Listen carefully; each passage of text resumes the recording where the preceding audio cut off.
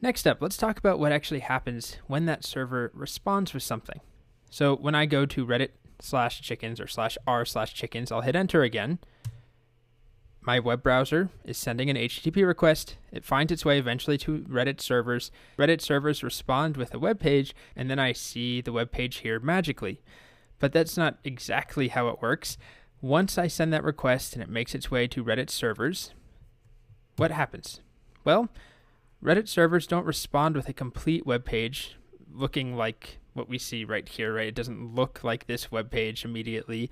Instead, they respond with instructions, or the server responds with instructions with code that my browser can understand and then display for me. So the job of my browser is essentially to display or to render content for me, for humans, for human eyes, or if somebody's using a screen reader, for human ears, but to take code that comes from a server or from some HTTP response and render it in some way.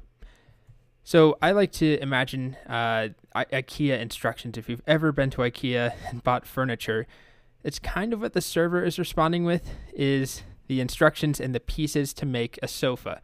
But it's not a sofa itself, it's the instructions and the pieces, and then you have to take it home and actually build the sofa. It's kind of like the same idea.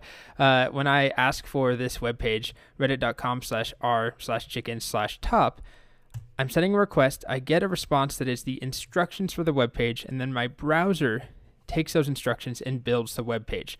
So what do these instructions actually look like? What are they? Well, on any page, if you're in Chrome, you can right-click and go to View Page Source. You don't need to do this, but it's good to know that you can. This is the underlying page, the actual content that results in this web page right here.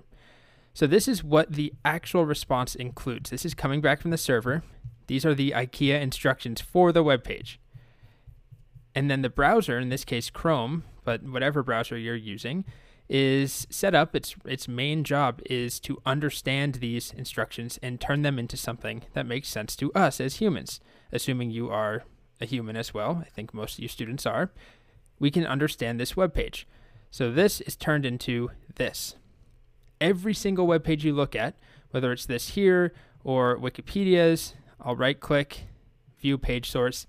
This is the underlying code, the source for this web page that comes back from Wikipedia's servers in this case, and this is what we see once the browser gets its hands on it, once the browser actually renders it. So this code here all consists of HTML, CSS, and JavaScript. Those are the three core technologies that my browser understands and that web pages are made up of. So here's another diagram I spent a little too long making to illustrate this. If we search on Google for anything, in this case, silky chickens, it's the breed of chickens, one of the breeds of chickens that I have at home. If we search, we hit Google search there, I'm sending an HTTP request, and that request eventually makes its way to Google servers. And one of those Google servers, wherever it is going to receive this incoming request. I'm asking for google.com/search, blah, blah, blah, silky chickens. That server has the task of figuring out what I'm asking for based off of the incoming request and the URL I'm asking for. It will build me a web page, which in the case of Google takes a lot of work.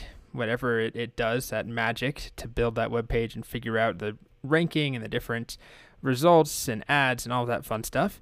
And then it responds back with HTML, CSS, and JavaScript, that little box in the middle here, writing that rainbow. Those three technologies, what we saw over here, this is the underlying code, and then the browser takes that and turns it into this web page. We can see our beautiful silky chickens. They're very funny looking chickens, although that one looks like it's being cooked, so not as funny.